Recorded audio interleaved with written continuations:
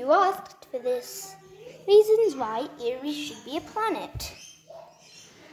These are pretty much the same as Pluto, but let's do them anyway. How was Eris meant to clear her orbit? Eris used to be a planet. Yeah, just go watch the reasons why Pluto should be a planet. And it's just all the same reasons. Although, I guess I can tell you about Eris. Eris is the last planet from the sun in my book. And it's also the coldest.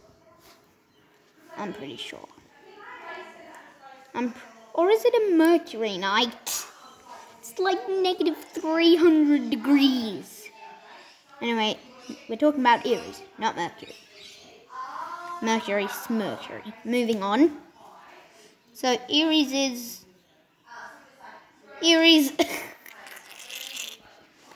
the 10th planet, making it the last.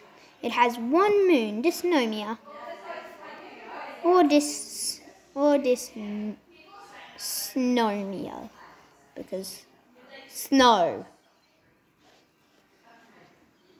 Yeah, that was the worst joke I've ever come up with. And that's saying something because my jokes are usually pretty horrid. So yeah, bye.